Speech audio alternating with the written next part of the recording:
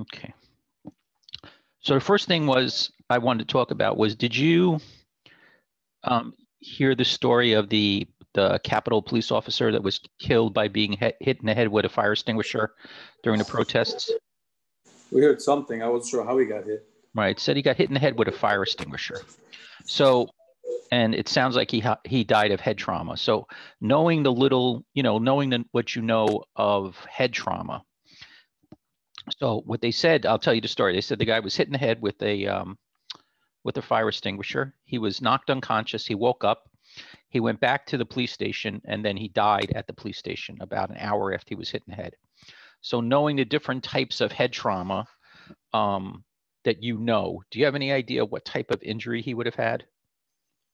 So we had a subdural, an epidural, and it's a cerebral, subarachnoid. What's that? Had a terrible bleeding, not inside the brain, not between the brain and the skin. So you think he had it actually in the brain itself? Correct. That's what I assume. If not, they would have seen it.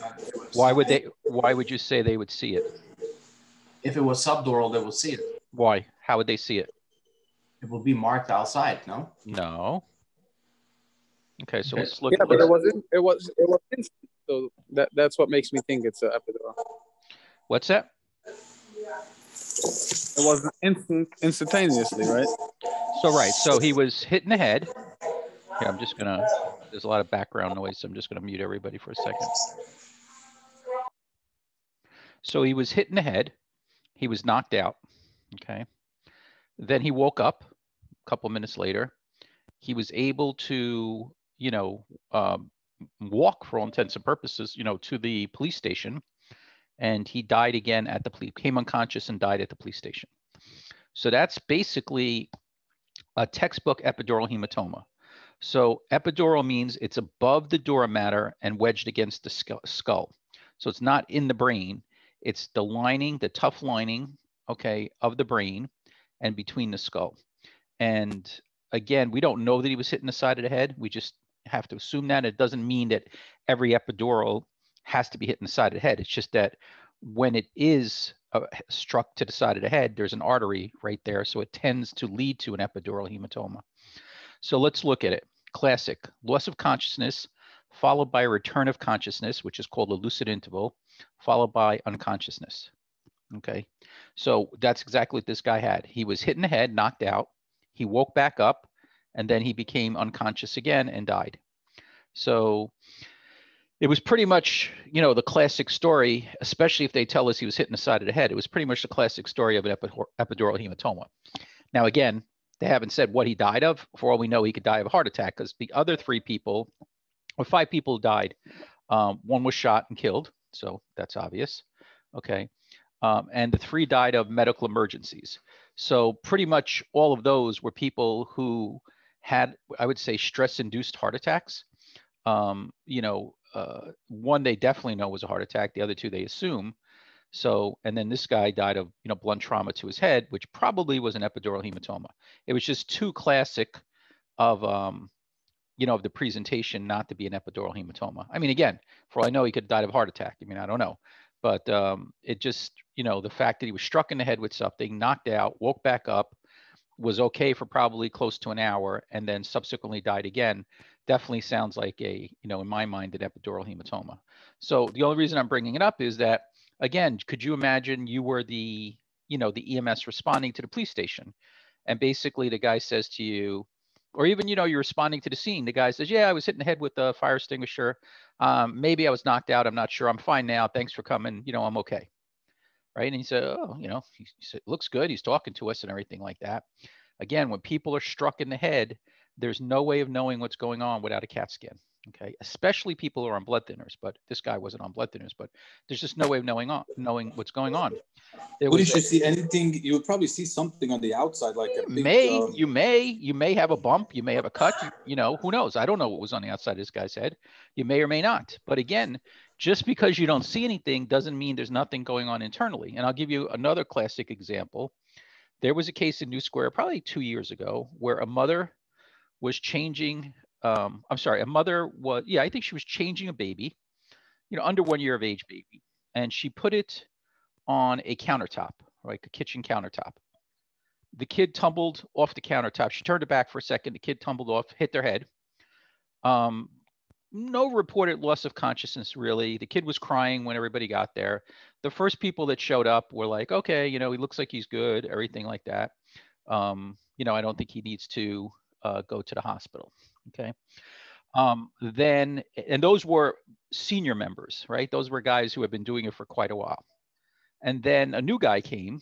I don't know. I'm thinking he probably was in a class, I guess maybe he was like class 2 or 3 years before that happened. He had taken class. And he's like, no, the kid fell off his head. He hit his head. There's no real way of knowing what's going on. He should get checked out. And the family didn't want to go as usual, but he basically talked everybody into going, and actually kind of annoyed the other Hatzola guys to the point they were kind of like, we're more senior than you. You don't know what you're talking about. But anyway, another newer guy showed up and volunteered to drive the ambulance, and they decided to go to Columbia. I don't know why, but they decided to go to Columbia. I personally probably would have gone to a closer hospital like Westchester, but whatever. They went to Columbia. En route on the George Washington Bridge, the kid became unresponsive. So he was crying when they put him in the ambulance. He was crying most of the way down to Palisades. He started to get quiet as they approached the George Washington Bridge. They thought he just kind of was, quiet and from crying so much got tired and everything, but he became unconscious. They realized in the back of the ambulance. They shot over to Columbia, and they were told by the neurosurgeon that if they had left that kid home, he would have been dead. So the kid basically had an epidural hematoma, and he had a decent bleed, and he actually had neurosurgery. Now, one of the things that I probably neglected to say when I said this, kids' skulls are soft, right? They're not fused yet. So this kid had a significant amount of bleeding, but didn't have really the kind of symptoms you would think he had for a longer period of time, because if the skull is soft, it's able to expand. And if it's able to expand, it's not putting pressure on the brain. So you're not seeing the signs you would normally see. So with this kid, he was even further along than you and I would be, because we would have become unconscious quicker, probably plus and minus. Again, it gave a little more time to get down to Columbia. But, the issue would have been, let's say that the older members, prevailed and convinced everybody to stay home. And probably what would have happened is the mother would have put that kid to sleep. And, 2 or 3 hours later, when he didn't wake up, go and check on him, he would have been dead. So again, there's no way of knowing what's going on in somebody's head, okay, without looking inside it, which we cannot do. Okay, there's no way of knowing what's going on. So you never could be faulted for transporting somebody with head trauma, even if it doesn't look like there's any trauma on their head, to the hospital. So just something to remember. Again, we don't know definitely that that police officer had an epidural hematoma, but based on the signs and symptoms, I would say he did. Okay. And again, like that little kid that they took care of, if it wasn't for those, those 2 new guys, he probably would be dead at this point. And turned out, like everything in New Square, he happened to be related to a whole bunch of guys on Hatzola. So, it was firsthand, knowledge of what was going on with the kid, while he was in the hospital and everything like that. Okay, so Great, now, but what other symptoms will you have when you have subdural and epidural? So the only difference will be the speed. There's no other symptoms. In other words, you could still be knocked out with a subdural. Okay, you're still going to wake up, because the knocking out is the blow to the head, right? That's what knocks you out, is that blow to the head. Just like anytime you bang your head, you could be knocked out, and then you wake back up. Okay, how fast you become unconscious depends if it's a venous bleed or an arterial bleed. Obviously, arterial bleeds bleed faster and put more pressure. So that's the only reason why epidurals typically become unconscious, say in the first couple of hours, where subdurals most of the time take days to weeks. There is a thing called an acute subdural. I'm just trying here. See, acute subdural where it'd be minutes to hours, but they're rare. Most subdurals take days to develop. Okay, even weeks. Some of them, like, I told you President Reagan had one.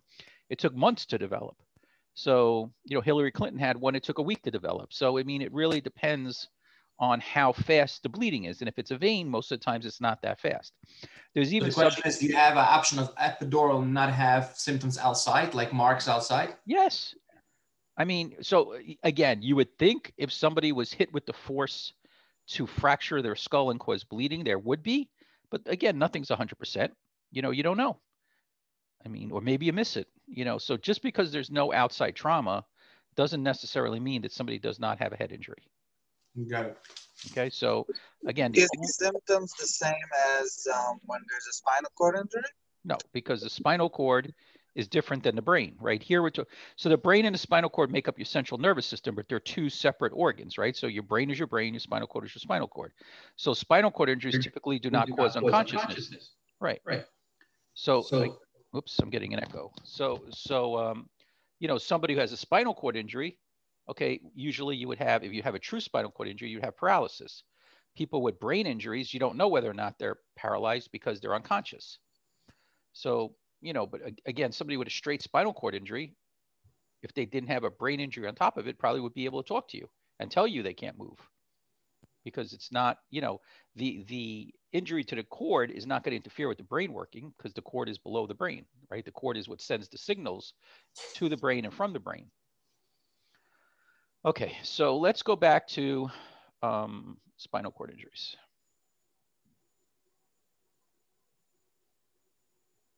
Okay, so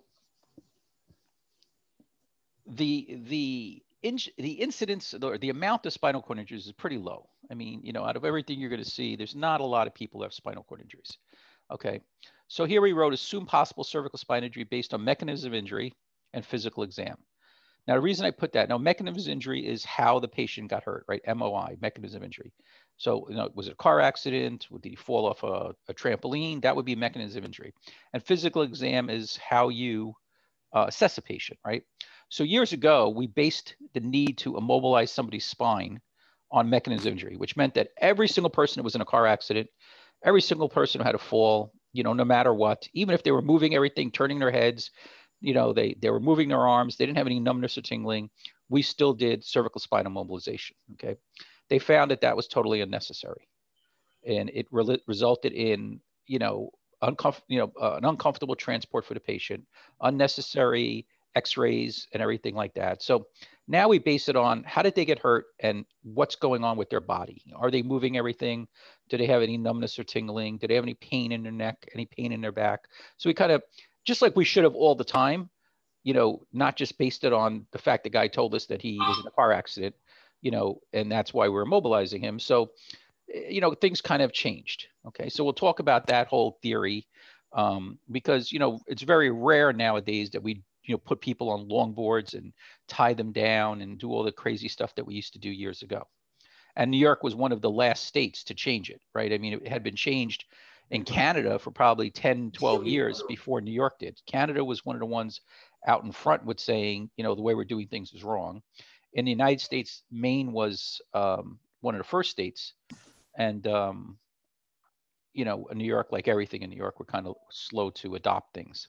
So we know that the spinal cord is the connection between the computer, which is the brain, and the rest of the body, right? So signals from the rest of the body go up the spinal cord to the brain, and the brain sends commands, okay, to all the parts of the body through the spinal cord, right? So it's basically the big network cable coming into the brain, going to the rest of the body.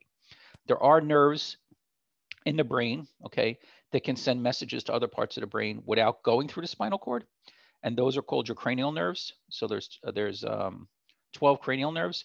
The 10th cranial nerve is the vagus nerve, which is the one that gives us the problems with what we call vasovagal, where people's heart rates slow down, their blood vessels dilate, like when they see blood and strain on the toilet and stuff like that. And then when we were doing the lecture on head injuries, we talked about there's one that controls your eyes, you know, there's actually a couple that control your eyes and smell. So those, even in somebody who has a spinal cord injury, are still going to work because they don't go through the spinal cord. Just again, just to realize that not every single signal to the brain is going to be interrupted when somebody has a spinal cord injury. So I'll give you an example. You know, I was on somebody who had a legitimate spinal cord injury, couldn't move his lower extremities. And somebody says, well, I don't think he does because his pupils are working.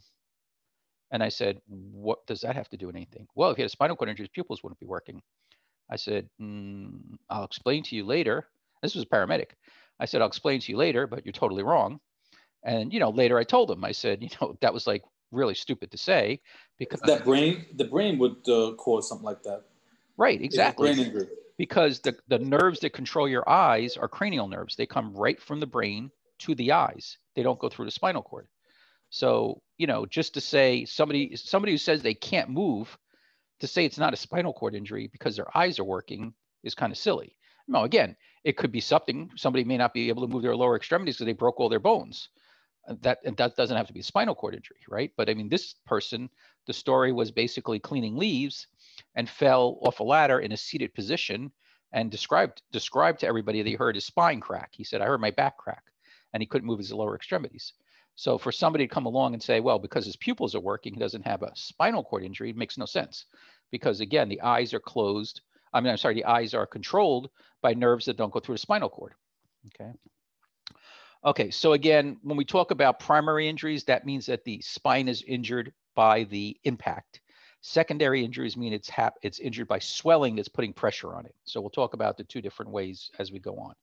But just in case they, throw those terms out again. Okay, so there's a lot of different mechanisms of injuries that can cause spinal cord injuries. Years ago, before seatbelt and airbag use, probably car accidents were the #1 reason. Nowadays, it's mostly probably sporting events, diving into water where you can't see the bottom, especially lakes or shallow swimming pools and stuff like that.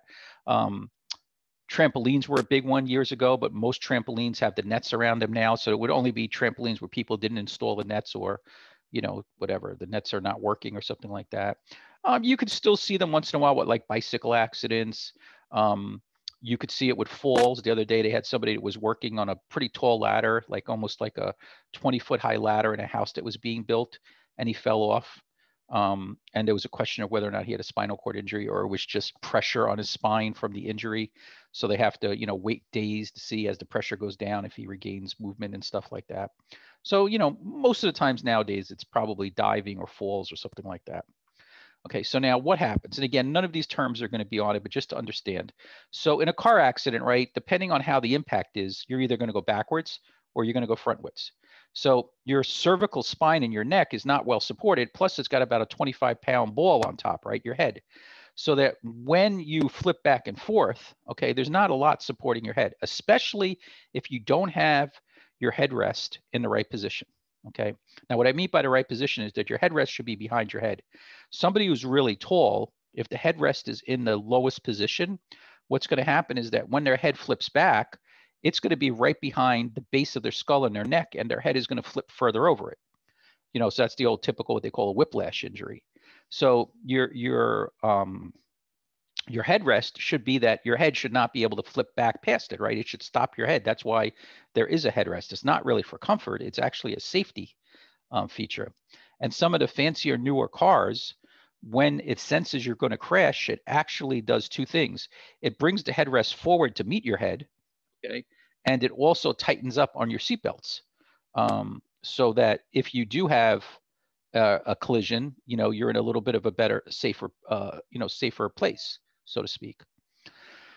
So again, you could have it either way. Okay. It doesn't matter that we, don't worry about how the spine is injured. They're never going to ask that. But just so you understand, that the spinal column is a series of bones, right? Discs or bones that sit on top of each other. And then running through them, let me see if I actually have a picture. I can't see your screen. Is it just me or is it everyone? Oh, the screen share is not on? I can't see. I'm Yeah, not sure. it's on. No, it's on. It's on. It's on? I don't know why I can't see it, but okay. Are you on, what are you on, a tablet, laptop? Tablet. I saw it before. I don't know what I did and I just lost it. I don't know. Well, sign out and sign back in. I'll wait a second. Okay, I'll do that. And I'll just talk. So I'll just give him a second. I don't want to go too far ahead.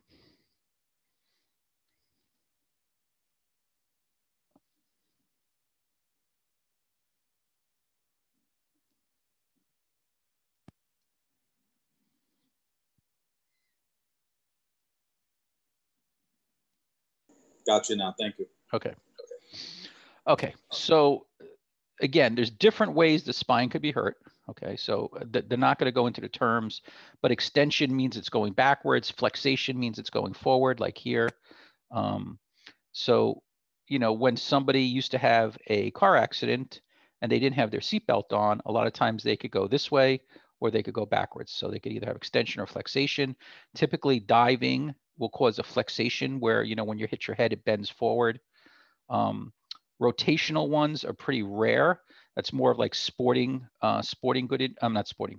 injuries and stuff like that, where you'll see that. Okay. Now, what I was saying before, and I'll have to find a picture of the spine in a second, is that the spinal bones, right, the different parts of the spinal column, they're held in place with what's called ligaments. And you remember when we did fractures and stuff, ligaments are like bands of rope that hold joints in place. And every one of your 33 spaces, your 33 vertebrae, is considered a joint because they're movable. So if your ligaments are overstretched, the actual bones have ability to move, right? So if they start moving sideways, I'm trying to get my hand in front of it. If they start moving, remember, it's just a circle with the spine going through it. So if they start moving like this, and the spine is going to get trapped, it's going to get crushed, and it won't work because of the pressure. So, you know, that's one of the issues. So sometimes it's not actually a fracture. Like they'll say a spinal column fracture. That means the bones themselves broke. But sometimes it could just be that the ligaments move out of alignment and they're putting pressure because the hollow hole that the cord runs through is now moving. They'll put pressure on it. Again, it's semantics. It doesn't matter. For all we care, they have an injury. Okay. Compression injuries are typically when they fall. Okay. It can be, you know, most of the times we talk about that like a sitting injury. Okay. In football, sometimes they make what they call a spearing tackle, where they go head first into the person. That could cause it. Again, diving injuries could cause it. It just depends. Like here, the neck's not flexed is what they're basically telling you. The other ones, the neck is flexed. Okay. And then, you know, some other very rare ones. Distraction means that the spinal, the top two spinal vertebrae are actually separated. That usually requires a hanging to happen. Okay.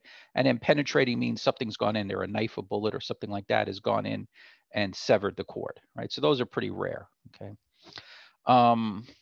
So this is not showing you a good picture of what we're trying to say, but, you know, I guess the thing that would be is that your spinal column, okay, over here, and I mean, these are the little finger-like projections after it, your cord is kind of running through down in here.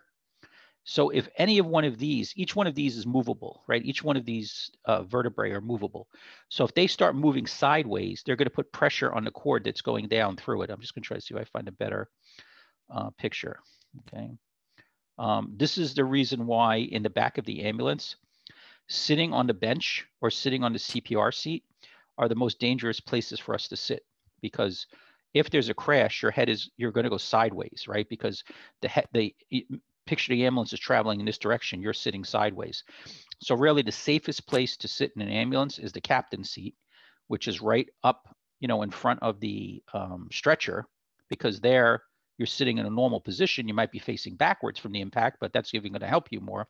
The problem with the captain's seat is that you really can't do a good job managing the patient if you're just at their head, right? If you're doing airway, yes, but if you have to do anything else, you're not in a very good position. So again, there's a lot of different ways, okay? Now, what do we consider high risk, okay? So they say falls from greater than 3 feet, okay?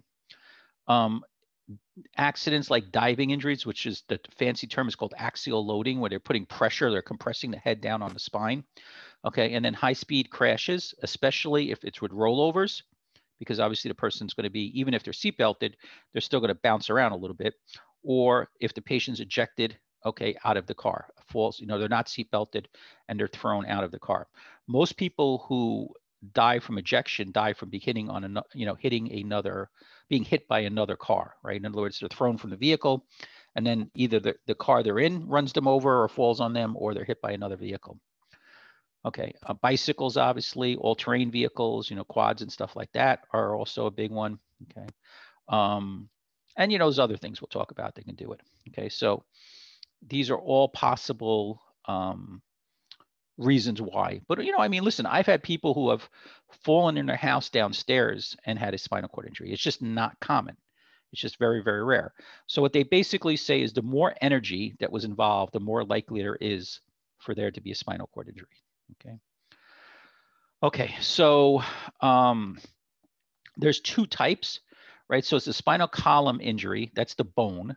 Okay, remember, there's the bones of the column, and then there's the cord, which is the nerve that runs through them. So it says a spinal column injury can occur with or without a spinal cord injury. So what it means is you could break a piece of this bone, okay?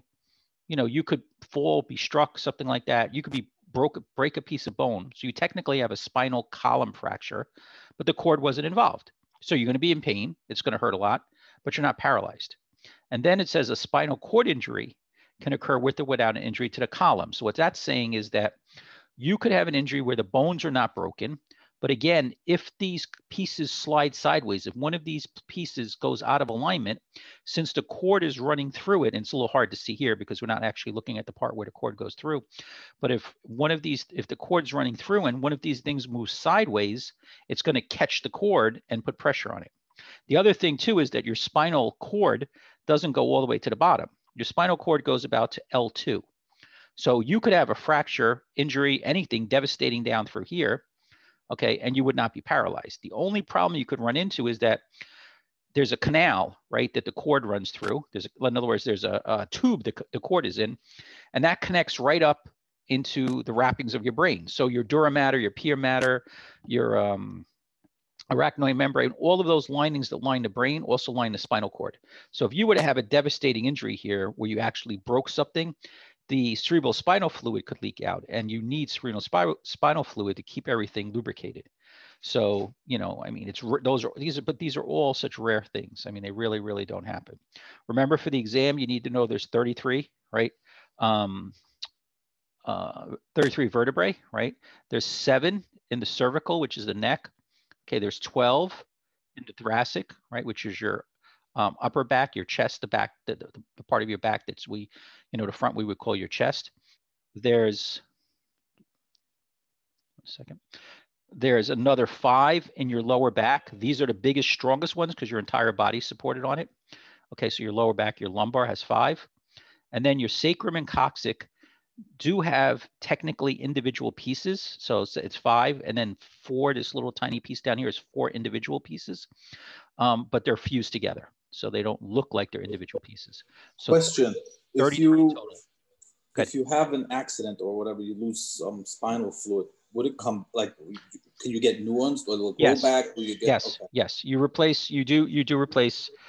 So you do lose all day long. You are losing a little bit. Okay, and then your body does replenish it. Yes, absolutely. It's just a question of if you have a massive loss of it, it would not replace itself in time before there would be damage. Okay. Now you're gonna hear this term. I mean, again, it depends how long you stay in medicine, but you're gonna hear this term where they say they have a spinal cord transection. Okay. So transection means that the cord itself was severed. So you have a wire, and it's as if the wire was cut. There's nothing that they could do for that person. They are going to be paralyzed for the rest of their life. Okay. Once the cord is cut, there's no repair. It doesn't regrow itself. It doesn't fix itself. There's nothing they could do. What they have had some success with, I don't know if you've ever seen these pictures, but they basically put the person wears a suit that is connected to their brain that is basically like a metal splint, and the brain, so it takes the signals from the brain, just like your brain tells you want to walk and your legs move. So it says the same thing. In other words, the person decides they want to move, and it sends the signals to, this is all computer operated, obviously, but it sends signals to the splint, to the metal splint wrapped around the patient's legs to move the legs as if that person was walking. Except, they're totally encased in kind of like a metal frame, and that's what's actually lifting and moving. And there's motors, and it has to be plugged in to charge up. I mean, it runs off batteries, when they're moving. But I'm just saying it's battery operated, but it does give that person, a semblance of movement. They could actually pick things up, and all that kind of stuff. So that's the only thing they could do. There's no such thing as a transplant or a fixing of it or anything like that when somebody has an injury. Now, the higher up the injury is, the worse it is. Because picture, the brain is the computer. If you cut the wire right when it comes out the computer, no signals get anywhere. If you were to cut it right, say down here, well, your arms are going to work, your breathing's going to work because all those nerves are above here. Okay, what's not going to work is anything below it. So you're probably not going to have any feeling, say, below your diaphragm if you cut it over here. Your legs are not going to work. and so on. So the higher up the injury, the worse it is. So cervical spine injuries are worse than thoracic spine injuries. Thoracic spine are worse than lumbar, right? And again, lumbar, once you get below L2, L3 and below, the cord's not running through there. So it's not that it's good that you break the bone, but it's not going to result in a devastating, injury because there's no spinal cord down there and stuff like that. One question for you. Mm-hmm. When let's say if you hit something by your, the mid part below your stomach, on the back, right? You do something, you damage your back. Would the automatic stuff in your body still work? Meaning, the stuff that you don't have control of, would that work? Or so yes and no. So he's asking a good question. So he's saying, would your autonomic nervous system still work? Which is the part that runs even when you're sleeping, right? That's the automatic part. So the signals for the autonomic nervous system come through your spinal cord. So obviously, if you have an injury, it's not going to work. So his question is, what's going to happen, right? So if it's down here, I would say he's going to have problems urinating. Okay, that would be one thing. He probably have some problems moving food, right? So whatever is going to be controlled down this low. So again, if it's above the top of the lumbar, that means his breathing is going to work and everything up here is going to work, his arms and legs and everything like that. So down here, it's probably going to be legs not working. And again, it depends how bad the injury is, but legs not working. He may have problems with urination. He may have problems moving food through. This may be a person who has to be artificially fed through a tube into their stomach, probably have to wear a urinary bladder, catheter to urinate into a bag. Probably will have to have a colon, what's it called? Well, where they connect their intestine to the outside. So when they go to the bathroom, it's in a bag on their outside. So that's all the types of things that may or may not happen. It just depends on how bad the injury is. Okay, so higher cervical injuries are going to be a total loss in the ability to breathe because the nerves that control the diaphragm and intercostals and make them contract and relax are not going to work. Okay, down lower, okay, the diaphragm may still function, but the nerves that control your intercostals won't work. So what does it mean for us? It means that one of the things we have to assume if somebody has a cervical spine injury is that we're going to have to ventilate them, because this one, they absolutely have to be ventilated or else they're going to die. They can't breathe. So, I mean, they'll stay alive for a little bit, minutes and stuff like that, but they're going to have a hard time getting adequate tidal volume. Okay. If they can't, move their diaphragm and intercostals. This one, okay, their diaphragm's still functioning. So you would have to assess the patient and see, is oxygen enough or do they actually need to be ventilated? Remember, most of your breathing is your diaphragm. So never know. I mean, this person may function perfectly well on their own. They may need some ventilatory support. I'll tell you that when they get to the hospital, they're absolutely going to get intubated. So if we don't intubate them in the field, they're going to get intubated, because until they know what's going on, like in other words, they may say, okay, now he looks fine, but at night, we don't know what's going to go on, right? And people aren't going to be standing by his bedside all night long. So it'd be easier to intubate him and put him on a vent. This way, he's being, ventilated, than it would be to find him in the morning dead because, he can't move. And now all of a sudden he stops breathing and he can't tell anyone. So, but if for us, BLS wise, whether or not you need to ventilate him with a bag valve mask depends on how well he's breathing. So if you see his chest moving up and down, his pulse ox is still good, okay, then you know that he's still ventilating well on his own. Now, what happens with somebody who has a true spinal cord injury high up? So somebody, very intelligent, just brought this up, right? So there's a thing called spinal shock. Some books call it spinal shock. Some things called neurogenic shock. It's one of the distributive shocks where the shock is not caused by blood loss. It's caused by vasodilation. So somebody just said, that the autonomic nervous system is going to be interrupted when somebody has a spinal cord injury, and they're absolutely right. Okay. So there's two divisions to the autonomic nervous system. There's the sympathetic, which we call the fight or flight. That's what makes your heart beat faster, harder. That's the adrenaline type of thing. It makes your blood vessels constrict and it makes your blood pressure higher. If the sympathetic, which those are the nerve pathways that come through the spinal cord, are interrupted, then the parasympathetic that we said was the 10th cranial nerve that doesn't go through your spinal cord still works. So if the one that makes things constrict and go faster doesn't work, but yet the one that slows down the heart and makes vasodilation work, you're going to drop your blood pressure, right? So what happens when you have a true spinal cord injury? Okay, since those signals can't get down to your body because the spinal cord is interrupted, then the parasympathetic is still going to work because it doesn't go through your spinal cord. This is your 10th cranial nerve, right? Your vagus nerve controls this one. So you're going to have vasodilation and bradycardia. So picture you have a pump that's running through some tubes, okay, and it's keeping a certain pressure in those tubes.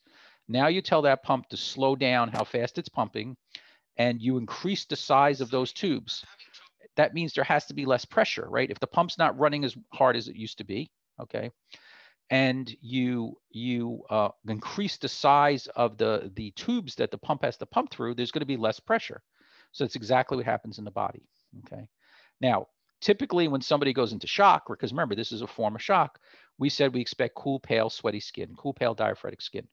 But that's the typical presentation. In distributive shock, what happens, because there's vasodilation, right? What happens? The warm blood, okay, comes up to the surface. So initially in distributive shock, the skin's warm. Again, your skin is normally dry, right? You're not usually sweating or anything like that. So it's warm, normal skin, warm, dry skin, okay? If it's a spinal cord injury patient that's a victim of massive trauma, they could just be having a low blood pressure. So I guess what I'm saying here at the bottom here, where it says, you know, most likely the cause of hypotension, any trauma patient's hypovolemia, is that if you have somebody who fell off a roof, okay, and landed on their head, and that's the extent of their trauma, and they have no blood pressure, and they're bradycardic, okay, it's probably a spinal cord injury. If you have somebody that's hit by a car at a high speed and thrown across the road, and then, you know, you think they have a spinal cord injury, they may, but they also probably have massive trauma to their chest, to their abdomen, and probably even their head. So it's kind of hard to tell then when they're in shock, where's the shock coming from? But again, on a BLS level, even on ALS level, what do we care? All we're doing is taking them to the hospital. We're going to minimize the amount of movement. We're going to put them on oxygen or ventilate them. We're going to try to keep them steady and warm, but there's not much, doesn't really matter. Like, in other words, the ultimate reason why somebody has this injury or doesn't have this injury, most of the times doesn't matter to us if we do our basics, because we're not definitively caring for this patient, right? We're just keeping the patient alive till we can get them to the hospital. So I'm sure you've heard the term paraplegic, okay, or paraplegia. So paraplegic is basically somebody who's paralyzed, okay? So you could be paralyzed halfway through or all the way through. So a quadplegic means four, quad means four. That means their arms and legs, okay, are paralyzed. A paraplegic usually means that they just lost the use of their lower extremities. So in a paraplegic, usually the injury is in their lumbar spine, okay? Because again, if it's down here, everything above it still works. If the injury was here, then everything below it doesn't work, okay? So it typically results from a spinal cord injury at the level, really should say below the thoracic, okay? Not the, because thoracic here, if you had an injury, depending on how high up it is, it might shut your arms off too. So it really depends on how high it is, okay? So again, big picture, doesn't really matter as far as treatment and stuff. This is just more for information stuff.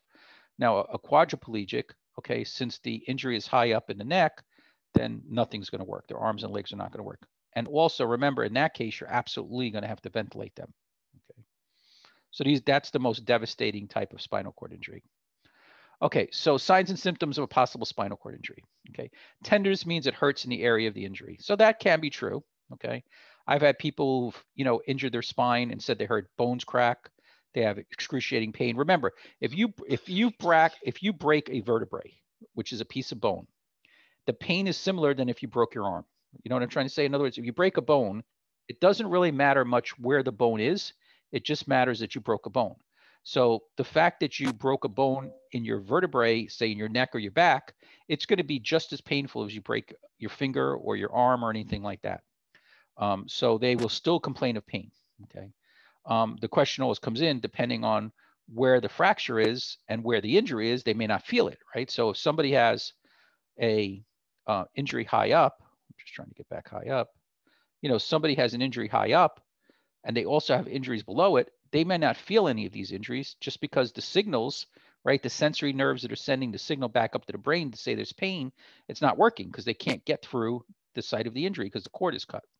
So you can have people, I remember that picture I showed you of the guy with the 2x4 into his side, right, that I had and stuff. Well, he had no pain. He had no pain whatsoever, okay? He couldn't move his lower extremities because when it came in at an angle like this, and it took out, amongst a lot of other organs, it took out his lumbar vertebrae, his lumbar spinal cord. So he couldn't move his lower legs, but he had no pain anywhere, okay? Because the injury was pretty much at the level of where the spinal cord injury was. So he felt pressure, he felt the wood in him, but he didn't really have any pain, stuff like that. Okay, so some people, okay, will have pain associated with movement. Some people have pain all the time, okay? Some people have pain if you palpate along their spinal cord. So again, pain is a common theme and stuff like that. So pain, right? So it doesn't matter where the pain is. Somebody has a good mechanism injury of a spinal cord injury and they have pain, we're going to assume they have one until proven otherwise, and then we'll talk about what we do to help stabilize their spine, okay? Now, pain that comes and goes, okay, that's not so common. So in other words, they have pain and they don't have pain. Usually that's something else. That's usually like a ligament issue or a disc issue between the vertebrae, but it's not usually a spinal cord injury, okay, if it comes and goes and stuff like that. Now, the most definitive sign of a spinal cord injury in a man, or at least spinal shock and spinal cord injury, would be they have an erection. Because again, we said to get an erection, you have to have vasodilation. So we said in spinal shock, there's massive vasodilation.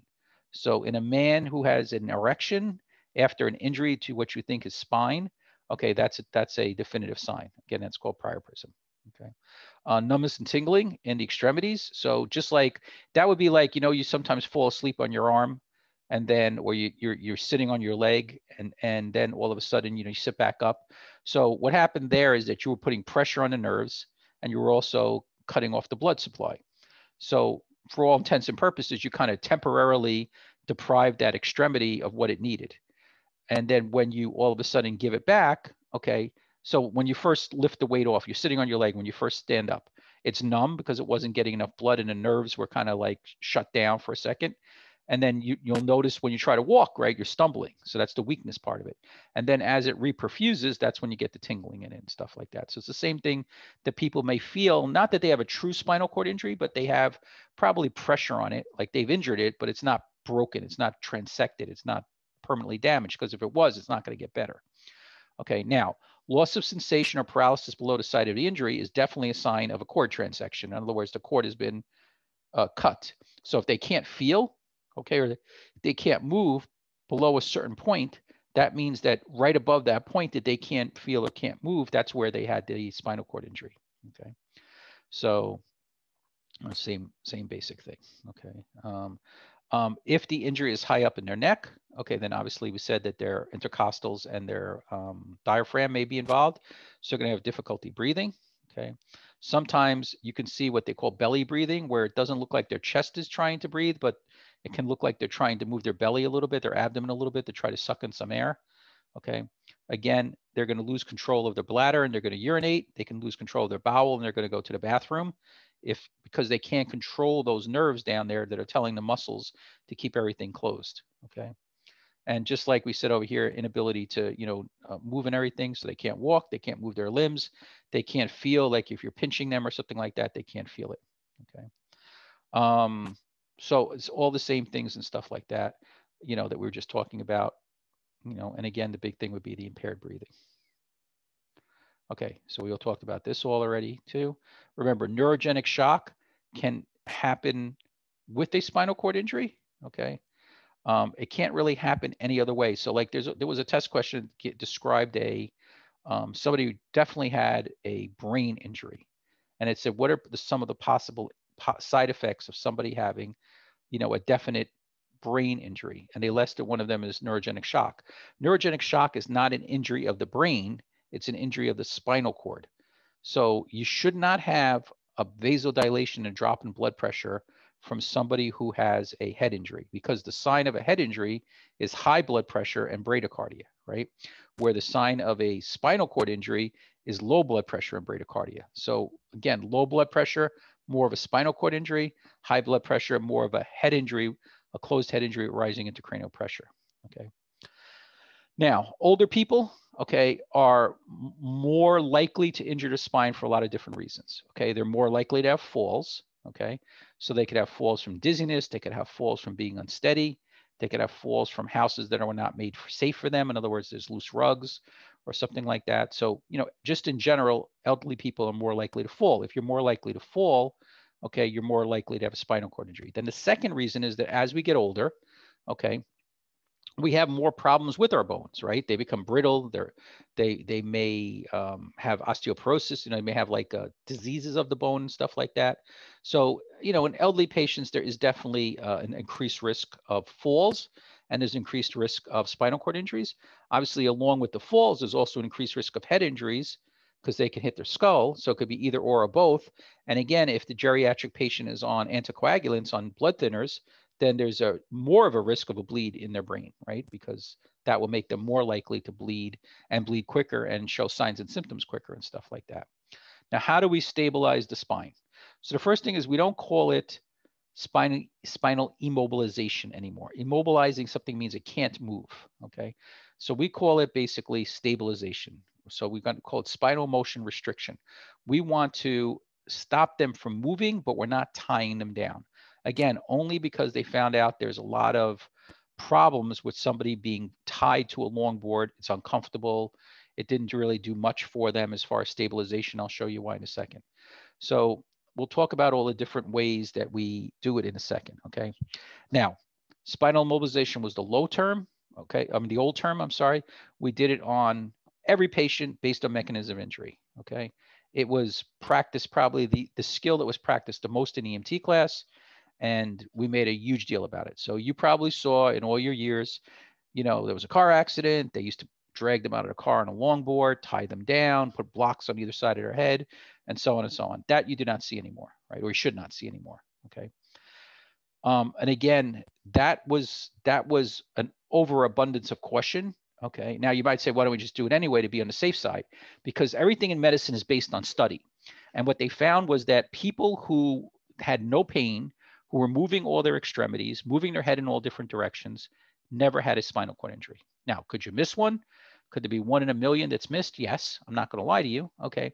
But if you're talking about the vast majority of patients who are able to move all their extremities, turn their head in all different directions, and had no pain, they don't have spinal cord injuries, okay? Now, again, when we told you there's the primary injury, which is actually a problem, with trauma to the spinal column or cord. And then the secondary injuries could be that the cord itself is having problems because the person's not breathing well, because the person's in shock, but the person's hypoglycemic. So in those cases, it's not really a primary cord injury.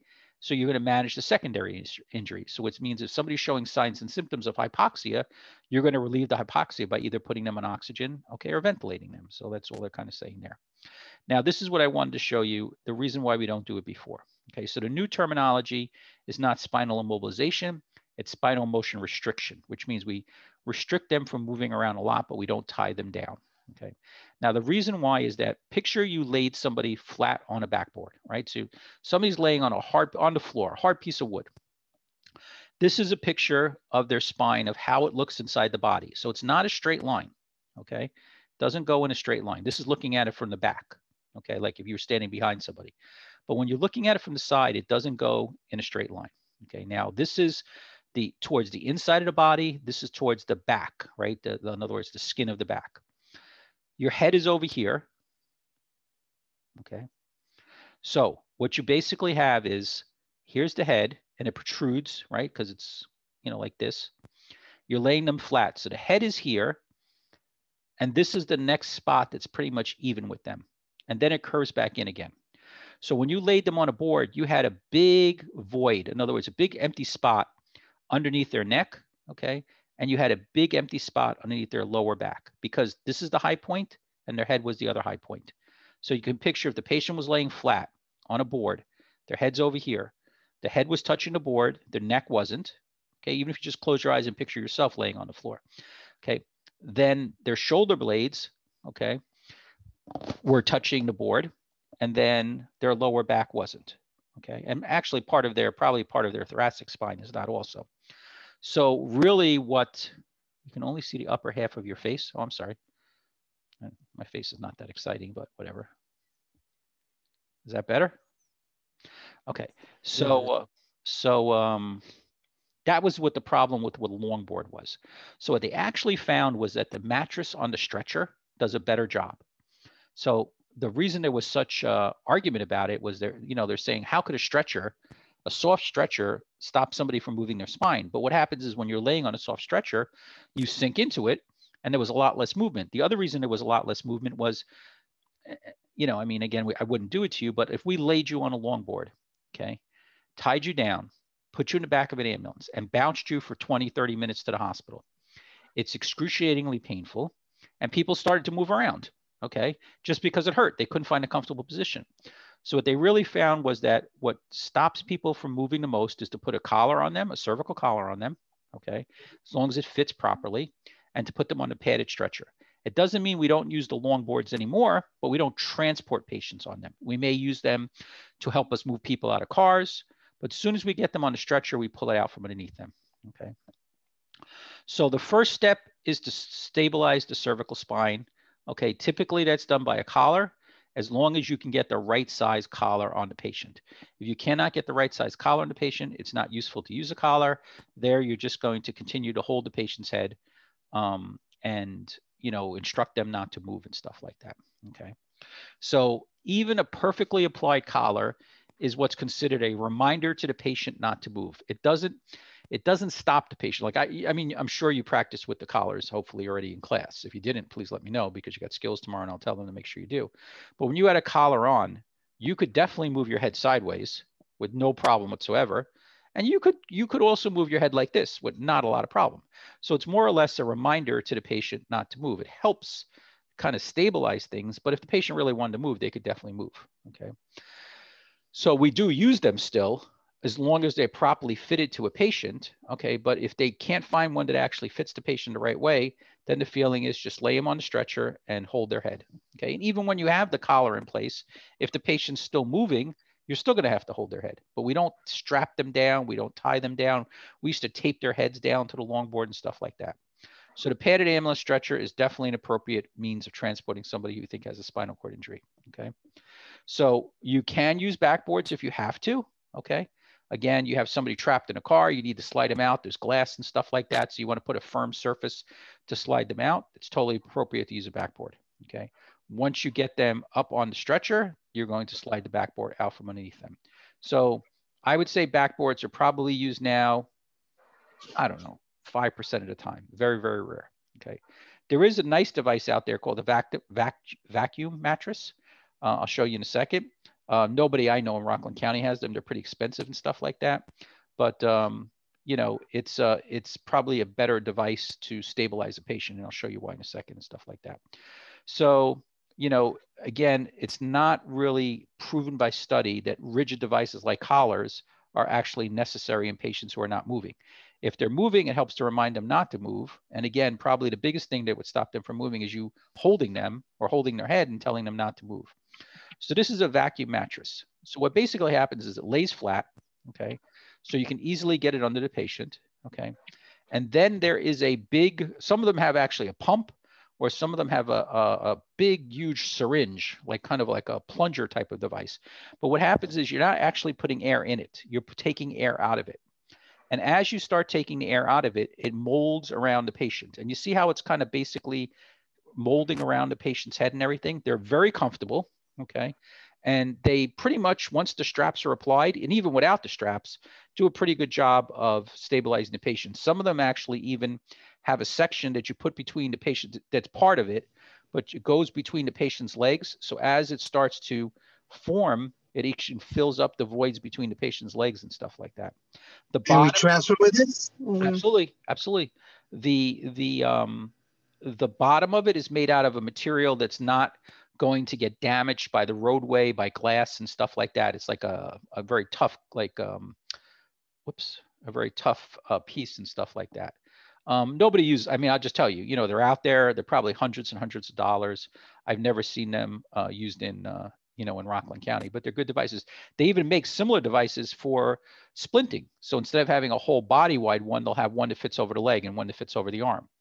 And what they do is they basically mold to whatever position you found the arm or leg in. So there's less movement, and they do it like once you take the air out of it, it's like a rock. It doesn't move, you know. And some of them are filled up actually with little pellets or beans, you know, like you ever see those chairs that sometimes the kids have that they sit in? They have like the beanbag chairs. So they're kind of made something like that. But they're very, very good devices and stuff. Okay, so putting a cervical collar on. So obviously if somebody's sitting up in a car, especially a convertible, it's very easy to put a collar on. Okay. And I'm sure now everybody, you guys practice with this in class and stuff like that? Yes, we have. Okay. So you'd know that when somebody's sitting up, it's much easier to put it on than when somebody's laying down.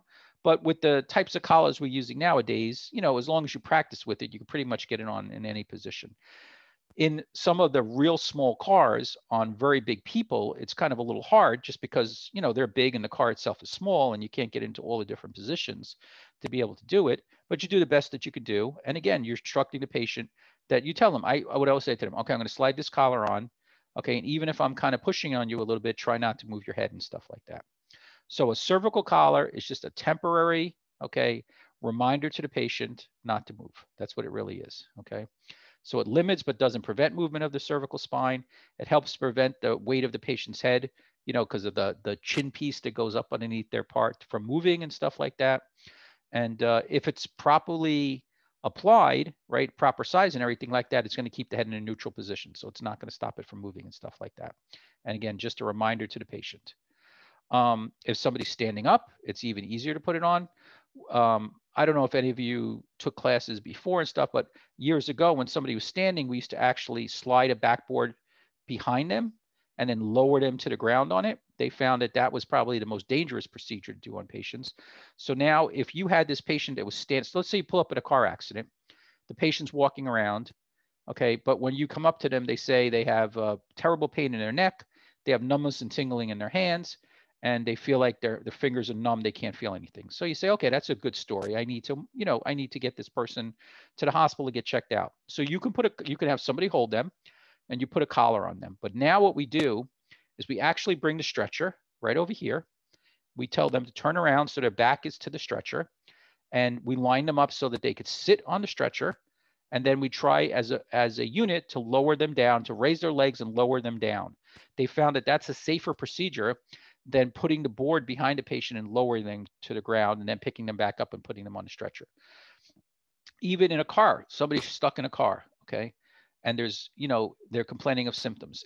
They found it's safer to put a collar on them and have them step out of the car, okay, turn around, face the stretcher and sit on it. In other words, turn around so their back's to the stretcher and sit on it, than it is for us to do what we used to do. And you probably practiced in class with the KED and all that stuff. So especially if the car is small and the KED is going to be very hard to maneuver in there and stuff like that. So again, stabilization, okay. All different ways to stabilize, okay. Here, what they're trying to show you is you see his fingers here. So if you put your fingers under the bony portion of the mandible, however many fingers it takes to reach the top of their shoulder is kind of a guesstimate of the size of the collar you have to use. And that's what they're looking at over here. It's not a precise science. What really winds up happening is that there's one size of collar called a no neck. I don't know how they're picked on that. Okay, that's the one that fits on most patients. So we usually go to that first. And then once you put the collar on, if you see that the collar is so big that the guy's head is tilting backwards, then you're going to go to a smaller size. Or after you put the collar on, if you see that his chin is not fitting into the collar, in other words, there's a lot of space, it means it's too small, then you would go up to the next bigger size. So there's no problem with putting one on and deciding it's the wrong size and then changing it. The other thing just to realize is if people have earrings on, okay, you just have to watch when you put this on that you're not pressing the earring into their skin because it becomes painful and then they're going to want to move. So you could ask them, you know, if it's really big earrings, you could ask them to take them off and hold them, or, you know, whatever. But just that's one of the problems that tends to happen with earrings. If women have very long hair, or I guess you could even have men with very long hair, then try to get it out of the way before you put the collar on, because if it's trapped under the collar, it's just not going to make the collar do a good job in immobilizing it. Okay. Again, rigid cervical collar is only used if you have the right size and it fits properly. If not, then skip it. Again, when they're laying on the padded ambulance stretcher, their head is going to sink into the mattress. Okay. And it's going to help stabilize it that way. Okay. If it's too tight, you're going to actually kind of deprive them with blood to their head. You're going to make it difficulty for them to breathe. If it's too loose, okay, it's going to move around and stuff like that. It can shift onto the, in other words, what we're saying is if the chin piece is actually not up under the chin, but is pressing over here, it could actually, you know, kind of choke them and stuff. Whoops, choke them and stuff like that. Okay, and then too short or too tall, we said that if it's too short, it's not going to do anything because they can move. It's too tall, it's going to flex their head backwards and stuff like that. Okay, so again, patients who have spinal cord injuries, we found in all different types. I mean, they could even be under the water, right? So you get a story, somebody dove into the pool and they didn't come to the surface. Somebody jumped in and rescued them. And the patient stayed, he's floating in the water with that person saying, I can't move. And now you have to get them out from the water. It's going to be basically the same thing. You're going to put a collar on them, okay? And you may have to either try to use a longboard to float them up on top and then get them out. But as soon as you get them out and get them onto the stretcher, you're going to pull them off the longboard and leave them on the padded ambulance stretcher, stuff like that. Now, infants and children, okay, it's a big problem. There's not a lot of sizes, okay, of collars, and there's a lot of different sizes of kids. So years ago, we used to say to take a towel and kind of roll it up and put it around their neck. Nowadays, they're really saying if you can't find the right size, okay, collar to fit the kid, again, just put them on a padded ambulance stretcher. You know, that this whole thing with the collar and stuff like that, you're jerry rigging and it's not really probably the right way to do it. So just put them on the padded ambulance stretcher, have the mother or father hold their head, and that would be fine, okay? So now somebody's in a car. So, okay, somebody's in a seated vehicle and stuff like that. If the KED, okay, which that's the vest mobilization device, if the patient's stable, there's no problem, you know, taking 5-10 minutes to move them and it will fit in and you'll be able to get them out. In other words, you got to remember the patient may be too large, okay, or the car may be too small. If that's the case, you just have to document that the reason you didn't use it is that it didn't either fit on a patient. And that's something you should eyeball before you even try to do it. Like if you see a patient's, you know, a large patient, you know, it's not going to fit. Okay. It's just not going to fit right and stuff like that. Or if it's a tiny little car and you're having a problem even getting it into the car behind the patient, then you're just going to pull them out. You're just going to either have them stand, like I said, slide where their legs are facing out, stand up, you know, put the cervical collar on them, have them stand up, and then turn around and face the stretcher and sit down on it and stuff like that. High priority, unstable, unstable patients, okay, we just move out as quickly as we can. We get a collar on them, but we just move them out. In other words, if you have somebody who's crashing, you're not going to take 10 or 15 minutes to move them out of the car. You're going to put a collar on them, and you're going to move them out as quick as you can, just keeping in mind that you want to minimize the amount of movement of their neck. Yes, what's your question? So Ellie was showing us there is that in the ambulance they had this long type. I don't know what it's called. Maybe you can help me with that. It's like a basket. It's a red. A scoop stretcher. Maybe he was saying that they use it. Does it break into two pieces? It's like a whole bunch of pieces. It looked like it came like folded up, and he like opened it up.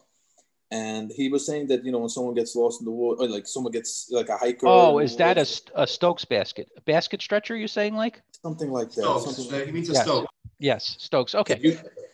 Can you transport something like that? Or? Yes. So again, it's going to, problem with that is going to be there's no padding. I'm just going to, there's a lot of background noise, so just mute yourselves for a second. There's not a lot of padding in a Stokes. So the problem is the patient can move around a little bit, but there is a harness system built into it. You know, there is straps built into it. So, I mean, I guess you can, really most of the times on a Stokes, it's somebody usually without a spinal cord injury. But I would think as long as you put some, maybe rolled up some towels and put them on either side of their head or something like that, you could probably do it. That may be a situation where you may have to use some tape to keep their head from moving, because if you're using a Stokes basket, you're saying that the terrain is not, you know, it's uneven. It's like rocky, or hills or something like that. So the real advantage of the Stokes basket is that you can get multiple people holding it. And there's actually a wheel, like if you're back in the woods, there's actually a wheel that goes underneath it. Let me show you what I'm talking about. Hold on one second.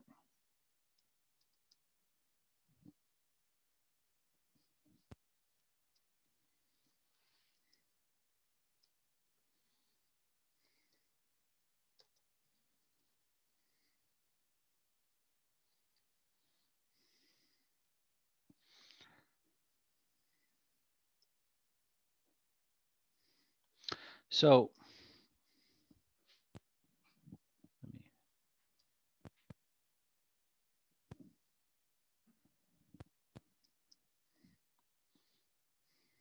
oops.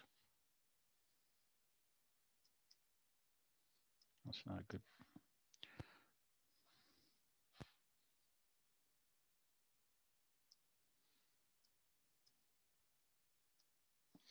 Well, I mean, I guess you can kind of see it in here. So it comes with an actual harness system that kind of holds the patient in place. Some of them even have like these little blocks that go around the patient's head. This is what I was telling you about. This wheel detaches and can be carried in separately, and it goes underneath the thing. So if you're coming out of, if you're walking on a trail with a patient, okay, then you could have 4 guys, 2 on each side, and they're basically just rolling the patient, and it's air filled, so it kind of bounces over the little rocks and stuff like that. So it's definitely a nice device. This one looks like it has a little more padding built into it. Let's see.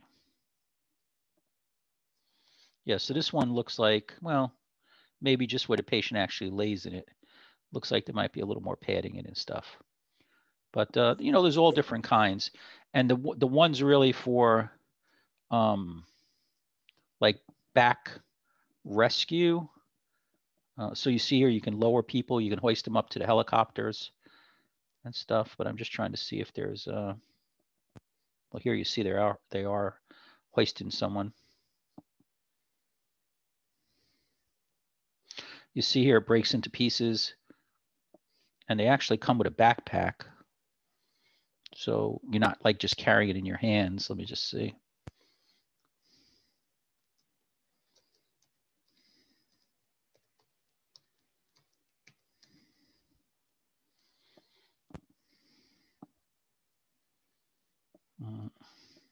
Yeah, so here. So that's a whole Stokes basket broken down into pieces, and they just carry it in a backpack. And then usually somebody carries the wheel separately. It's got a little harness and stuff like that. But they're great devices. I mean, we even use them sometimes on the side of the thruway. If the car went down the embankment, it's much easier to move the patient back up. And sometimes you could even just, if you have to, you tie a rope to it. So 4 guys kind of try to bring it up the side while the guys in the top are pulling on the rope, and it works, works much better than just trying to, the guys that are holding it trying to move it up and stuff like that. Okay. Is water a safe place for an EMT? A lifeguard would say no. So again, the only time water is safe to be in is 1, if you can swim, and 2, if you try not to go in deeper than, say, knees to waist would be pretty much the most. But there's still no even guarantee, because you could be walking in, and then go into a deep hole or something like that. And, so, if you know how to swim, it's not that big of an issue. But really, most of the times, water rescues and stuff like that, probably better off left to people with flotation devices and everything. You have to remember, there are places where, the EMS is part of the fire department, so they have all that equipment. There's places where the EMS is not part of the fire department, but still carries additional types of equipment and stuff. It's just in Rockland County, when they were divvying up responsibilities and stuff like that, we don't really carry a lot of that extra equipment. When we first started here and we were in much bigger vehicles than the Suburbans, they were kind of like trucks. We had a ton of space, so we carried a lot of different stuff. But as the years went on, we never really used it, and it was an expense, so we kind of got away from, using it. Okay, so there's different types of devices for people that are sitting in a car. So the vest, the KED, the vest is the main one we use, okay? Whenever you're immobilizing, it always goes that you immobilize the torso, which is the chest and body first, and then the head last. There's a very simple reason. If you tie the head into the device first and the patient starts to vomit and you don't have the rest of the body tied in, and now you're going to turn their patient on their side, okay? But the head is secured, the rest of the body is going to fall, right? Because you're turning them on their side. The rest of the body is going to shift downward, and you're going to injure their neck. Where if you do their body first and they start to vomit, somebody could hold their head as you're turning them, and then there won't be any movement. So it's always going to be that you do the body first, and they say the body being the torso, because the torso is really everything above your hips, okay, and below your head. So it's your chest and abdomen. You always do your torso first and your head last, okay? Any part of your body you need to assess, you assess before you lay them flat, right? So before you put them on a stretcher or anything like that, if you have to assess their back, you have to do it before you put them on the stretcher. Okay. Okay, again, they're showing you in a convertible, which is not really fair. So they're showing you they're putting the KED behind the patient. There's a collar in place already. Very, very easy to do, but very rare that we have people in car accidents in convertibles and stuff like that. Okay, the term log rolling a patient is when you put the board alongside them, okay, and you roll it. You roll the patient up on their side, you put the board behind them, and you roll it back on. So that's really something that you can only do, you know, in class. We can't really, I'll show you, but you can't do it. If you remember, we were talking about pregnancy, and we said one of the problems when you lay a woman flat is they could have this supine hypotensive syndrome, but I told you it's not so common anymore because we don't really use boards. But that's the weight. This is a third trimester emergency, so the baby's already large, and then if you lay them flat, the weight of the baby presses down on their inferior vena cava and doesn't let enough blood back to their heart. Okay, so what happens with pregnant women, if for some reason you were using the longboard, you would just want to tilt the longboard a little bit, okay, so that that pressure is not on them or anything like that. What is a KED? A KED is this, so you should have practiced it. The KED is what they call the vest type device that wraps around a patient when you're trying to move somebody in a seated position. Did you practice with this in class? What's that? Yeah, they showed it together with the longboard. Fracture. Not a longboard, with the for the femur fracture. Oh, the traction splint. Traction splint, yes. Now you say they showed it. Did you practice with it? I know how to use it. I don't know. They didn't show it really. No. Okay. I haven't seen it. Okay. No, we don't show it. No, we didn't practice. Okay. I will talk to them tomorrow. Actually, I'll send them a text and say, you know, now did you practice with the traction splint? Yes. Yes. Okay. Yeah, sure. There's a station for that. Okay. Right. So this is not something you're going to be tested on the practical skills exam because we don't really use them anymore or anything like that. Okay. So it says when immobilizing a younger child, we talked about that the back of their head kind of is what they call pronounced, means it kind of bumps out a little bit more. And as you get larger, your head obviously gets bigger. So the bump in the back is not as prominent. They talk about it doesn't stick out as far. So there's the issue, and I showed you the picture of that when a kid is laying flat on their back, their head is going to make their head flex forward.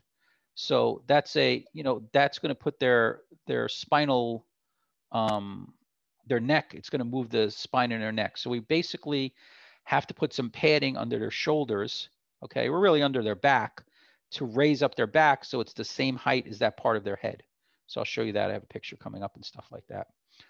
Okay, kids that were in car seats in car accidents. Years ago, we used to use their car seat. Okay, but the feeling now is that you don't know how old the car seat is. You don't know if there was a recall on it. You don't know if it was injured in the accident. So they don't really recommend using a car seat that a kid was in a car accident. So they recommend, not doing that. Most of the ambulances nowadays carry some type of inflatable car seat that you can use, okay, to secure the kid in the ambulance. Or in the captain's seat, there's actually, you fold down the part that you actually press your back about, and there's a built-in car seat. So it really depends, but there's usually in every ambulance built in some type of device to transport a child in, okay? And I can show you some other things, when we have a second, we take a break or something like that. What time is it now? 9:45, 8:30, 9:30. Okay, I think we're almost done. So let's see if we can just get through it. Okay, so a log roll, again, is only used on a log board. I think I'm gonna have pictures and stuff like this coming up. So again, somebody's supine on the ground, somebody's gonna stabilize their head. We're gonna put a cervical collar on. Remember, when you're doing that, you're gonna take the part, the bottom part, the tongue they call it, slide it under the patient's neck, and then bring this part over to meet the tongue where the Velcro is that it connects and stuff like that. Okay. Now, now, did you guys practice this like log rolling patients? Yes. Okay. So what you're going to do is that the person at the head is going to call the commands. Usually you need at least 2 people over here. Okay. And when this person says ready, on a count of 3, 1, 2, 3, you're going to roll the patient. Now, obviously you have to make sure that the side you're rolling the patient on is not injured, but you're going to roll the patient on the side. And then usually you have a 4th person that's going to bring the board underneath the patient, and then you're going to lay them down. So they're rolling them on the side. Okay. This is her showing you she's checking for injuries, okay? And they don't show you, but you should be bringing the board. And sometimes what we actually do is kind of lift this part, this side of the board, so it's kind of on an angle underneath them, and then we bring them down.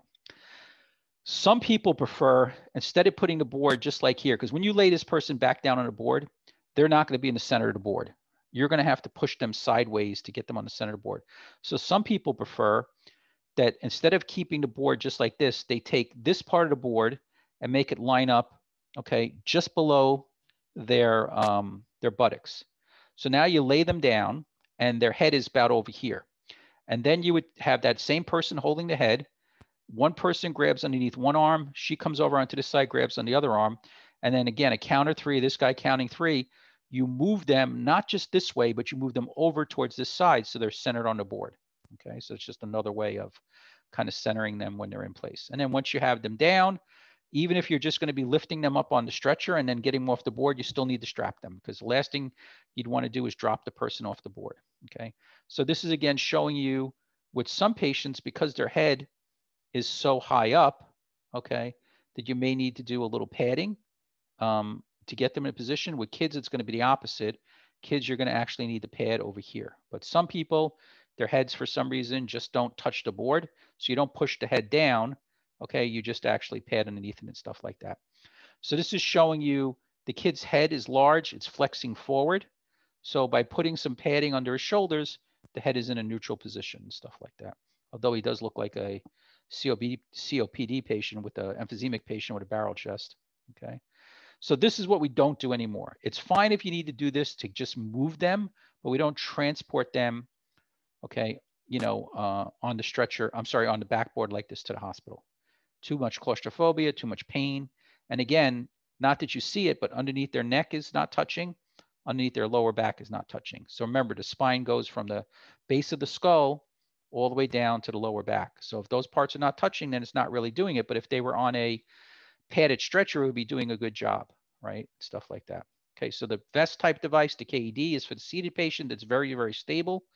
Okay, sometimes you may have somebody like, I don't know, they fall through like I don't know, a hole in the floor or something like that, and you know, you're trying to move them minimally. If you get the KED on them just to move them up out of the hole in the floor, that might work or something like that. I mean, these are all very, very, you know, rare types of circumstances and stuff like that.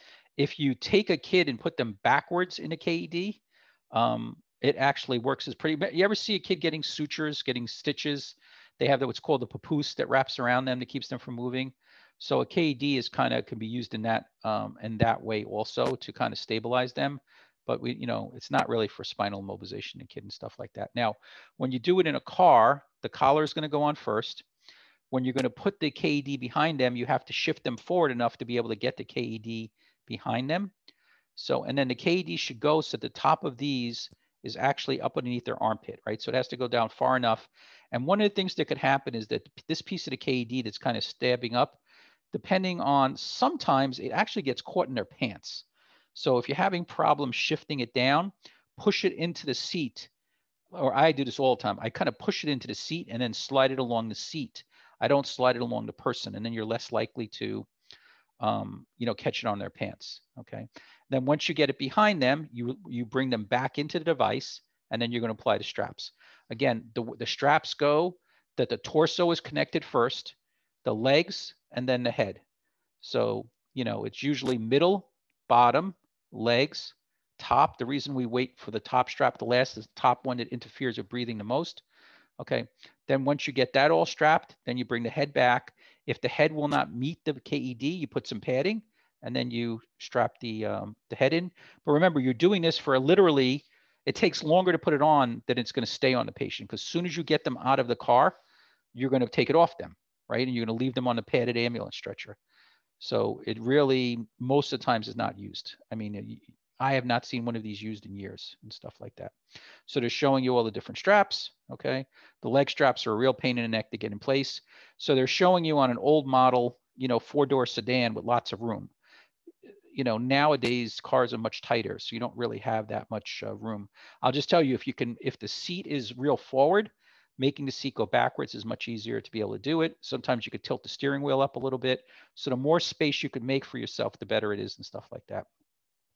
The KD does come with these little straps, but the problem is that, you know, they get lost, they're sweaty, they're dirty. So most of the times we just use either tape or roller gauze around it. Okay.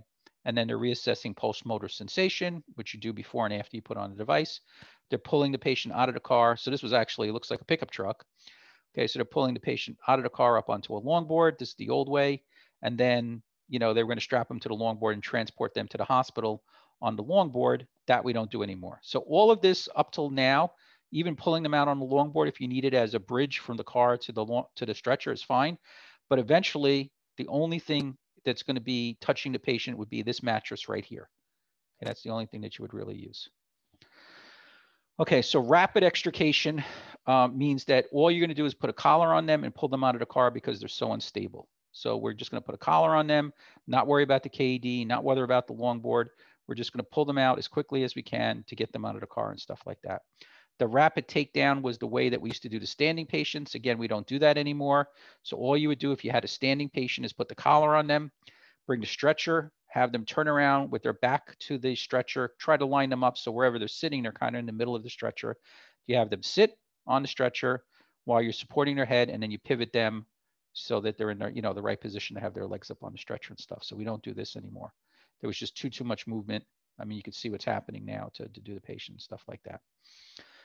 5 more minutes will be done. Helmets. Okay, so bicycle helmets, not an issue. They come right off, no problems. We're talking about football helmets, you know, helmets that kind of, motorcycle helmets, the helmet that kind of go around the patient's head and stuff like that. So if a helmet is not damaged, snugly on a patient's head, okay, and there's no problem with airway, you can actually leave the helmet on the patient, okay? So, but it has to be, the helmet's not damaged, there's no problems with the patient's airway that you would have to manage and stuff like that. But what you're gonna have to do is pad under their shoulders, because obviously the helmet is sticking out a lot further than their skull was, and it's gonna flex their heads forward. So you're gonna have to pad underneath there and stuff like that. Now, if there's a problem with the patient's airway, or it's not fitted right, or it's broken or anything like that, right, then you're gonna have to remove the helmet. So if you have to work yourself. Okay, so the questions you would say is, can I continue to assess the patient's airway if I leave it in place? Okay, is the patient's airway okay? Do I need to do anything? So in other words, if any of these are no, you have to remove the helmet. Okay, so that's what basically the questions are. So any of these no, the helmet has to come off. So let me ask you, did you guys practice taking helmets off in class? Nope. Okay. Not yet. Okay, well, class is almost over. Okay, so here's the deal. If it has a full face, it's really hard. If it has a half face where this piece is not here, it's very easy. That's what it really comes down to. Okay, so I would think in the Jewish world, you're not going to find a lot of kids playing football with helmets on. So you're probably the only thing you're going to have is motorcycle helmets. So again, some motorcycle helmets, I don't know if any of you ride motorcycle, the real fancy motorcycle helmets that are full face helmets actually have a button alongside that you could press where this folds up out of the way, and it's very easy to put it on and off. The cheaper ones, it's actually in place rigid, so it's a little hard to be able to do it. Okay, so the first thing you would do is the strongest person you have would hold the helmet in place, okay? And what's going to happen is after the patient comes out of the helmet, their head is going to wind up falling, okay? So this person's job is going to be support the weight of the head. You'll see in a second. So this person is stabilizing the helmet. This person is removing the chin strap, okay?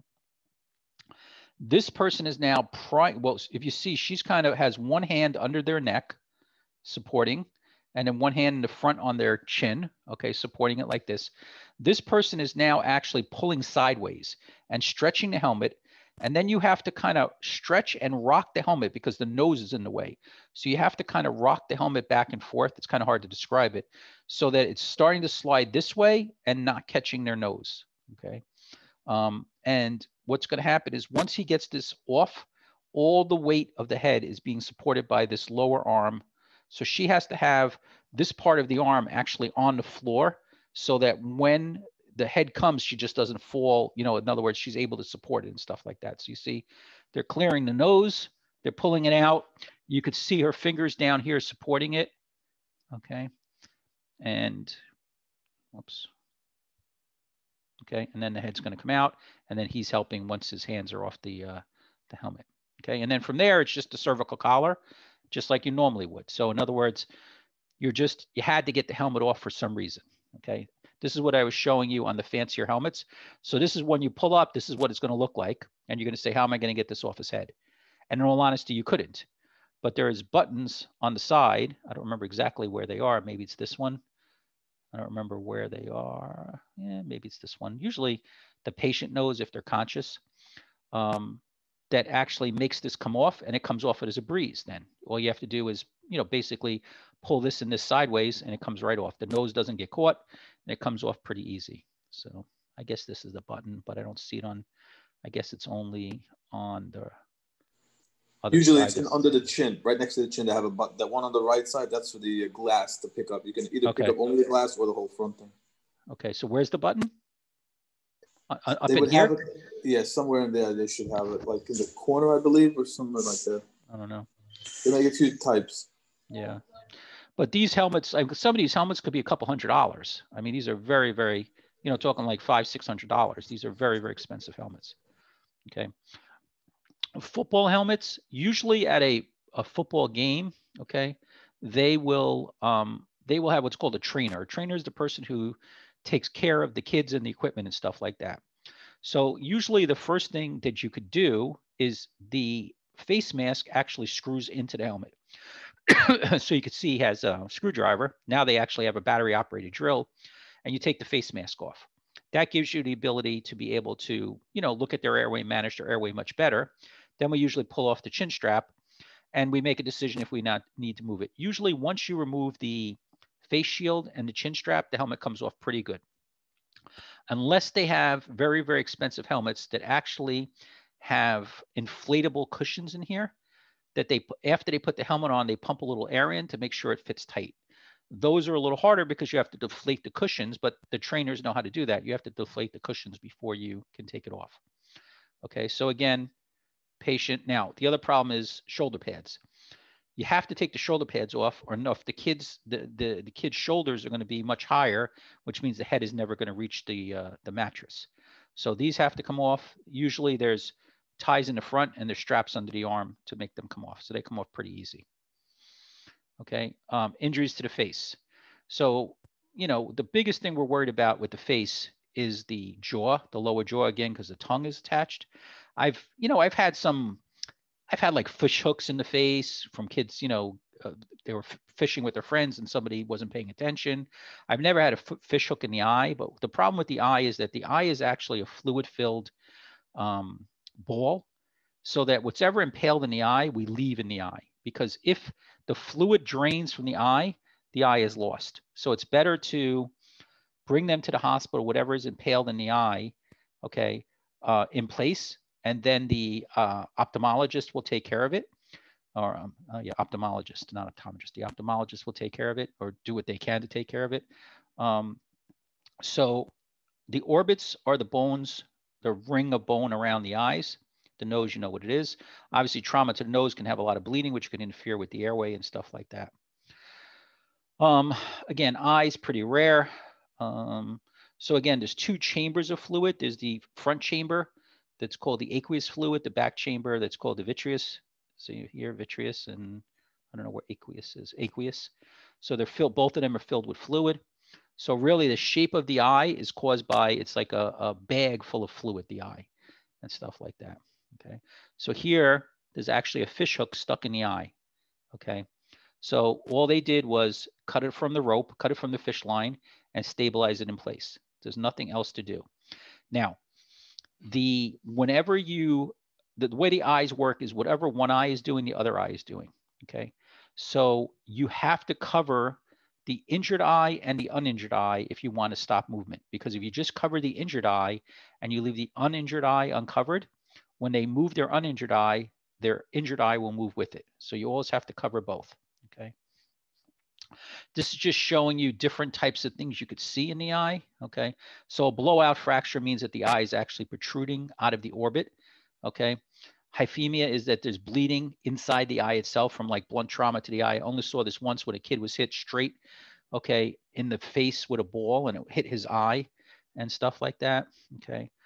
You can have kind of burns to the eye. Typically the welding torch, that's why the welders wear a special mask with a special lens in it and stuff like that. It could also happen from people that go skiing. They always, you see when they wear the goggles, they have a tint on it. So the sun, if you're high up on a mountain, hitting the white of the snow reflects back and cause a very painful sunburn. Most of the times it's temporary, okay, but they're basically blind and they have kind of a burn to their eye. So there's nothing to do other than just cover their eyes and bring them down. Usually put moist sterile dressings over it and just bring them down and take them to the hospital and stuff like that. Now, I think I told you we had a student in class that had this. We had a student, a very dedicated student, you know, he was probably my age now. He's probably in his 50s, so he's a little old for EMT class, but very dedicated, never missed a class, did every skill and everything like that. It was pretty much towards the end, right before we were doing the practical. He was practicing longboarding, and he was helping lift the longboard off the ground with a stretcher on it. And all of a sudden, as he stands up and he brings his head back, he says, "Oh my God, I can't see completely out of my eye." And I said, "What do you mean?" And he goes, "Well, half my eye, you know, has blackness." And that's called a curtain effect. In other words, as if you're drawing a curtain or a shade, you know, across the window. So that means you detach the retina. The retina is basically well, really like a shade that moves back and forth across your eye.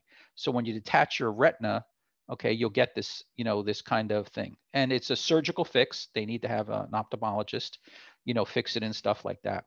So going to the hospital, the important thing would be to cover both their eyes and actually minimize any quick whipping around of their head, because the more they move their head, the more likely they are to make the injury better and stuff like that.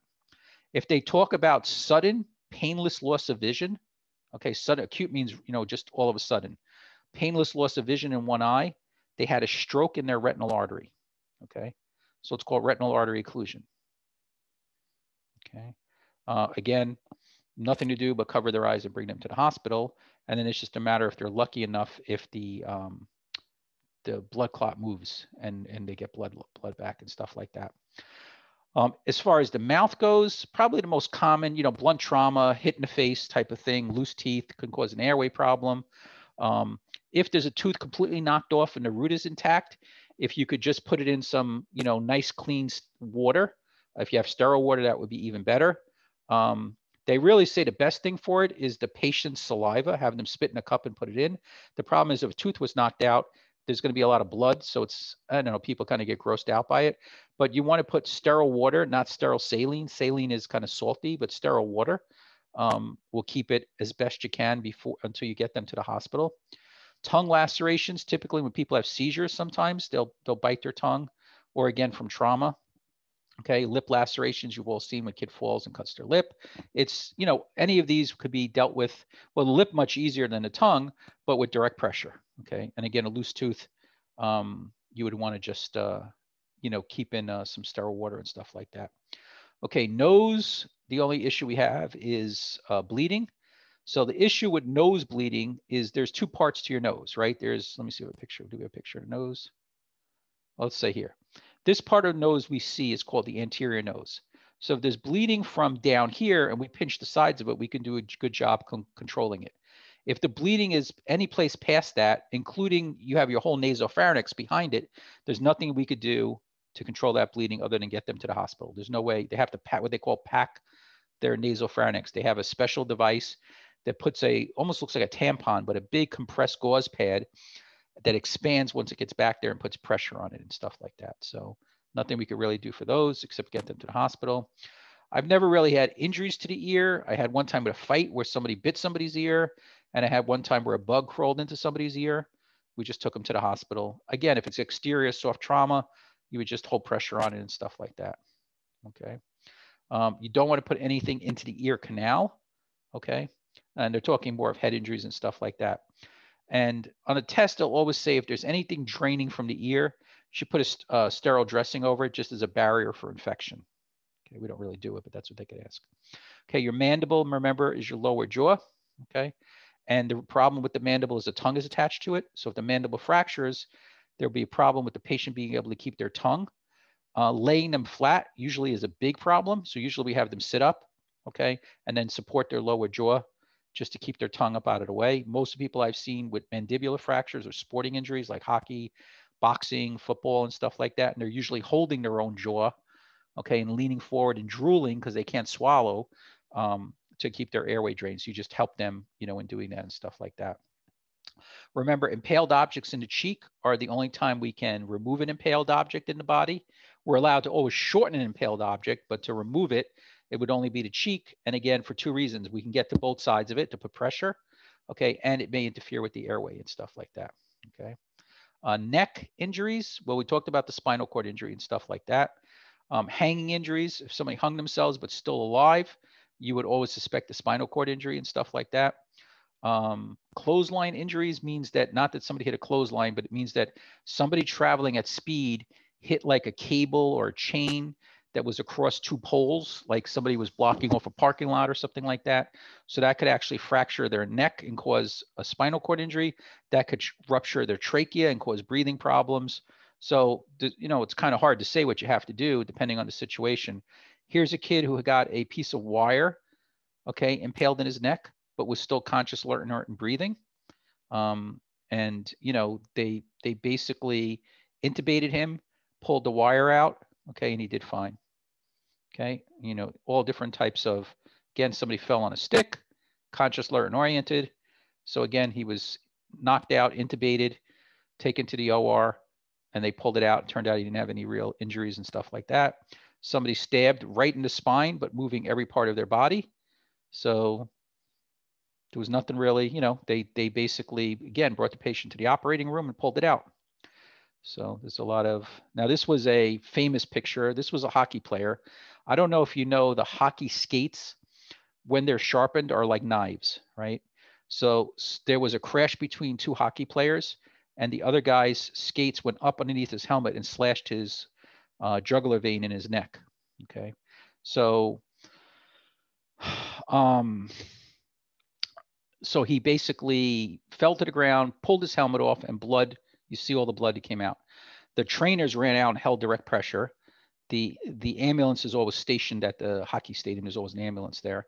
They wheeled the stretcher out, put him on, and rushed him to the hospital. And he actually did wonderfully. He had no, you know, long-term issues because somebody held direct pressure right away and stuff like that. Remember, it's most likely going to be veins if it's closer to the surface, because arteries tend to be deeper and stuff like that. Okay.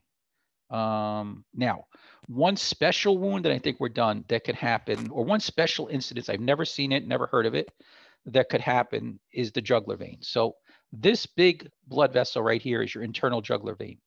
The one you see on the side of the neck is your external. It's much smaller, but this is much deeper in. So remember, veins are bringing, this vein is emptying from your head down your neck into your chest, right? Because the vein is always going back towards the heart. So an artery would be blood under pressure and would be pushing the blood out. A vein, when it's cut, just kind of oozes. So a large vein has the ability to suck air into it, okay? Now, this is really, they only talk about it being the jugular vein in the neck that could really do this, but there's a possibility if somebody has a deep laceration that severed the jugular vein, they could actually suck air from the outside into their bloodstream and cause a massive air embolism, right? And we could go to the lungs and cause a pulmonary embolism. So if you remember, there's 4 times that we put what's called an occlusive dressing. Does anybody remember what an occlusive dressing, OCCUL, ISIVE, occlusive dressing is? It keeps it tight, right? It it prevents air from entering. Right. So there's 3 times, okay? There is a hole in the chest, and that we said we seal it on 3 sides, okay? If you have a gunshot wound, a stabbing or something on the chest, and that was called a sucking pneumothorax, right? I showed you that picture of the guy that was shot and it was actually breathing through the hole, right? So that's where you'd seal it on 3 sides. And if the patient got worse after you seal it, you'd have to break it and then reseal it, break the seal and reseal it, and break the seal and reseal it. The other 2 times were an abdominal evisceration. What was it? What's an abdominal evisceration? EVI, eviscer, SCERI, I don't know. I have to, whatever. What's an abdominal evisceration? That is where somebody was cut across their abdomen, and what came out? Their intestines. Organs, whatever, all their stuff. The intestines, the kidney, right, the kishka. So all that stuff comes out, okay? And we said there we want to wrap it in the intestine in a moist sterile dressing and then put plastic or an occlusive dressing over it. So the one in the chest is to stop air from coming in and out. The one in the abdomen, we seal on all 4 sides. It's basically not to prevent air, but to control temperature loss. Because if you ever see on a cold night, right, sometimes you see the heat coming out of people's mouths. So the same thing, if you cut open somebody's abdomen, they're going to lose so much heat so quick. The last time is an injury on the neck. And again, that has to be sealed on all 4 sides. Now, what I'm going to tell you is this is a test question. You're never going to be able to do it in real life, because if somebody had a bad wound, right, a jugular vein lacerated on a neck, there's going to be a ton of blood. Nothing is going to stick. No tape, no nothing.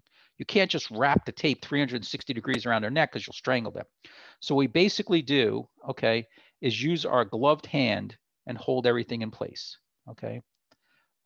There's no other way to do it. So in other words, whatever you're going to do, on the test you would answer, you would tape it in place, right? 4 sides, airtight, because you don't want them to suck air in the wound. But in real life, you're probably going to just take a 4x4s, gauze pads, whatever you have, pack it in place, okay, and hold pressure and take them to the hospital. Because in real life, there's no way you're going to be able to tape on 4 sides on a neck where it's going to be airtight and stay. It's just going to, the blood is just going to wash, make it impossible for it to stick or anything like that. Okay, so on the test, okay, all 4 sides, okay, and stuff like that. We don't remove any penetrating injuries to the neck, just like we don't remove any penetrating injuries any place in the body. So any impaled objects, any place in the body, except for the cheeks, okay. Anything else? Again, most of these patients obviously are going to have to go to a trauma center. Okay, nothing too exciting. Injuries to the front of the neck, right? So anytime somebody has any fractures to their trachea, they can immediately shut their airway off. And there wouldn't be a thing in the world you could do to save them, because it requires a surgical cut into their airway to be able to manage them. So on a BLS level, you try to ventilate them, you probably couldn't get air in or anything like that. I've never seen somebody injure their esophagus that we knew about it. I've seen people, when the CAT scans come back, say they actually tore their esophagus or something like that. The problem is that the upper part of the stomach, right, we said digests food by acid. The lower part of the stomach digests food by bacteria. So if the esophagus is torn open and any of that acid or bacteria enters in out of the esophagus into the chest or the abdomen, it's going to cause, massive either burning or trauma or infection or something like that. But there's nothing we would know or be able to do and stuff like that to be able to, manage that. Okay, I just want to show you 2 things. You were very good. You stayed on a long time and stuff, but just 2 things, because it doesn't seem like people remembered those 2 terms. So just give me 1 second. So.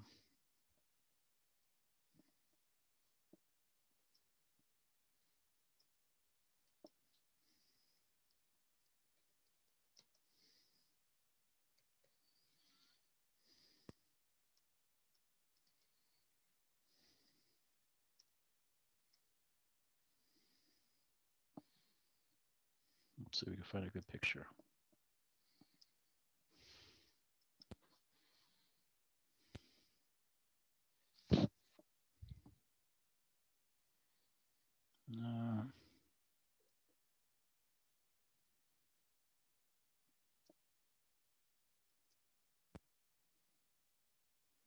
Nope, that's not going to work.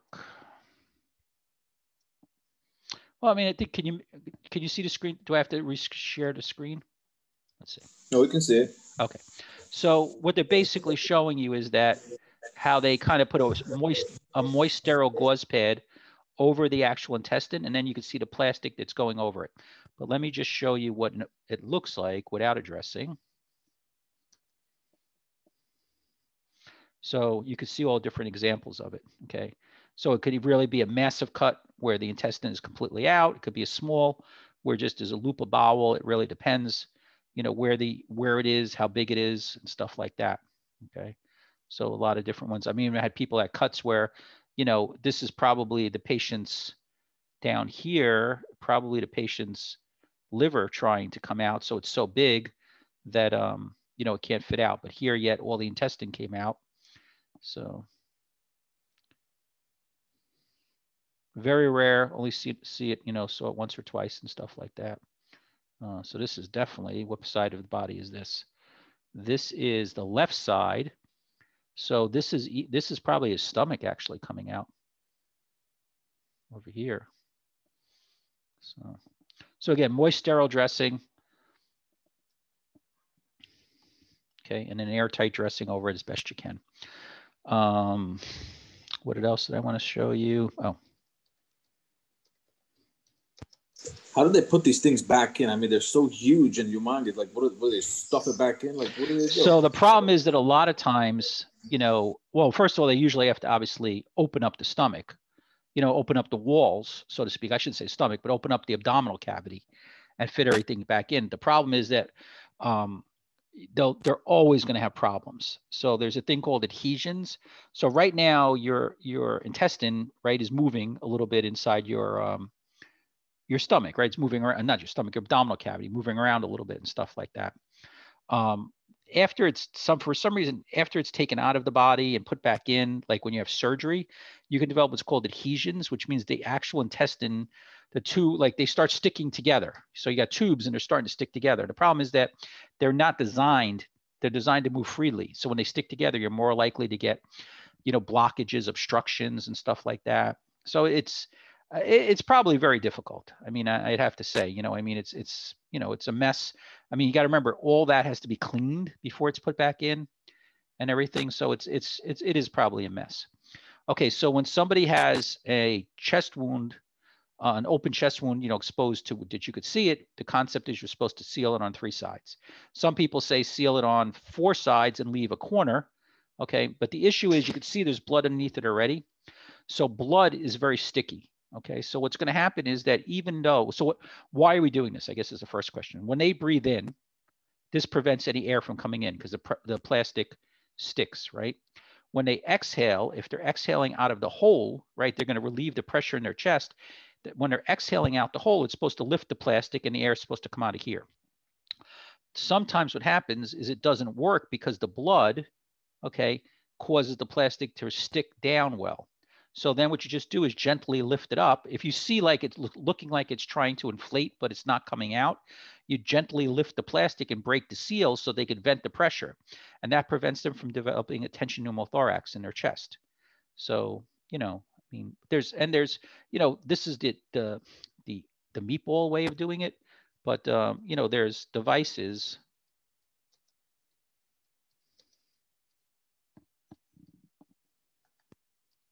So that thing is like a valve, like a one-way check very good. valve? Yeah, okay. So like there's commercial devices, right? This was one of the original ones, you know, that instead of putting a piece of plastic, this peeled off, you lined up the hole with the vent over it. So when the patient was inhaling, this collapsed, right? And no air went in. The patient's exhaling, it stood back up. There's better ones out there now. Let me just...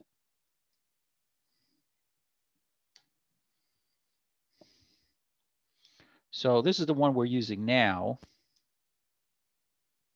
Let's see if it...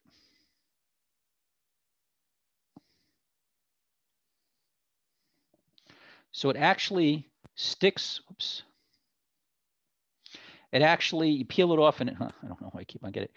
You actually peel it off and it sticks. And what happens is that there's these channels, you could see them, and the air actually vents out of these channels and blood actually vents out of it too. So you don't have to worry about the blood causing it to stick. So that's the ones we're using now. But there's a whole bunch of different ones out there. This one has the valve built into the middle of it.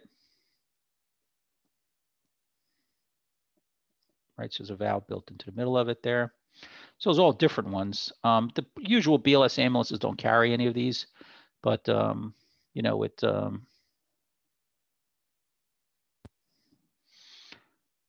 it's, I don't know why. I mean, I mean, other than expense, you know, it's probably a better device than just taking a piece of plastic, and the average ambulance probably doesn't even have a piece of plastic to be able to do it with. Okay, so any questions on anything we went over tonight? So I believe this week we're meeting on Wednesday and Thursday night, and we're going to be doing pediatrics and geriatrics. And really after that, I think there's only 1 or 2 more lectures. So we'll have to squeeze in, you know, I guess we'll do again next month's Shabbos. Maybe start doing some actual test question reviews and stuff like that. You know, start getting ready for the exam. Okay, because it seems like there's a few things that some of you, you know, have forgotten from the beginning part of the class. So we'll start doing some actual test review and stuff. Okay, so does anybody have any other questions or anything they want to go over? Nope. Yeah, I have a question. Yes. Obviously, I was looking at the pictures you showed me with the intestines out and everything, and I felt like I'm gonna vomit up. And well, now, a couple of you told me that. Why do I say it? Why do I say it? If Right. I'm getting to a scene and I find this, and I mean, I'm not going to be able to approach it or to do the proper things. Will this be called patient abandonment or something? No. Well, first of all, you'll be surprised. So I never thought I could be a paramedic because when I was growing up in school, they showed a picture of people abusing heroin, shooting a heroin into their veins. So they actually showed an up close view of the needle going under the skin into the vein. And I literally fainted. My head hit the table, you know, and the blood came out of the needle. And you just, so when I don't know, when I decided I wanted to be an EMT, I had the same thought in my mind. Like every time I see blood, I'm going to faint and stuff like that. So typically what happens is when you are the person, you know, who has to help the person and you have adrenaline flowing through your body, it seems like people don't usually panic. I did have one EMT faint in the back of the ambulance when I was starting an IV one time, and we never saw him again. I guess he just figured it wasn't for him. But most of the times people, you know, get used to it. I'll tell you what has changed in me in the last, say, 10 or 15 years is the sound of somebody, what they call retching, like trying to vomit. I can't deal with it anymore. I actually have to leave the room. I cannot deal with it anymore. You know, earlier, my kids, you know, you heard your kids vomiting, whatever, you know, you went in and helped them. It wasn't a problem. But this sound of somebody vomiting now makes me want to vomit. So you know, I've had 2 or 3 calls, you know, over the years now where people were vomiting and I just stepped out of the room till they finished because I was like, I'm going to vomit with them. And not a problem. I don't hear you. That's not a problem to leave the scene. No, you're not leaving the scene. You're just stepping out of the room for a second. You know, I mean, you're not stepping out for 10 minutes, right? How long does it take? So, but I can't deal with it. What's that? We need to suction if it's vomiting. Well, these are conscious patients vomiting, so they're not unconscious patients. Typically, unconscious patient vomiting don't retch, right? Retching is that sound, you know. So unconscious patients, when they vomit, they're not retching because they're unconscious. So it's just coming up. There's no sound to it or anything like that. It's the people, you know, it's like your kids when they were throwing up, you know. I mean, it's just it's terrible. My son got food poisoning. The choice of feed him at night. What's that? Feed him night. You have it if you when you drink wine. Feed him. Whatever. Oh! You mean when the kids are intoxicated and vomiting? Yes, absolutely. You can have that. But yeah, I mean, you do. Listen, you know, you got to do the best you can do. First of all, I'll say pretty safely that most of you will go through all the years of being EMTs and never seeing an evisceration. Okay, I just got to be honest with you. You could ask, you know, 100 people that are EMTs if they ever seen an evisceration. They'll say pictures of it. You know, or if they did tell you, they're probably lying to you. It's just not common. That's one thing I'm looking forward to.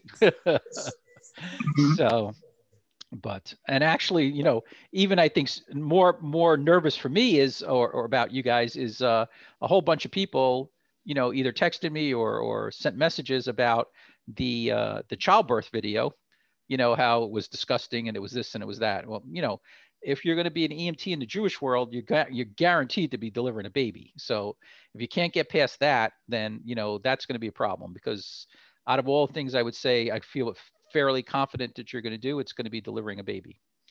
So that you're going to have to figure out how to work your head around that. So. I can't wait for it. You can't wait for it. Okay. Okay. So any other questions? Okay. Oh, somebody was sending texts. Let's see. Oh, I guess I missed a whole bunch of things. Let's see. Hold on here. I didn't see this. Where are we?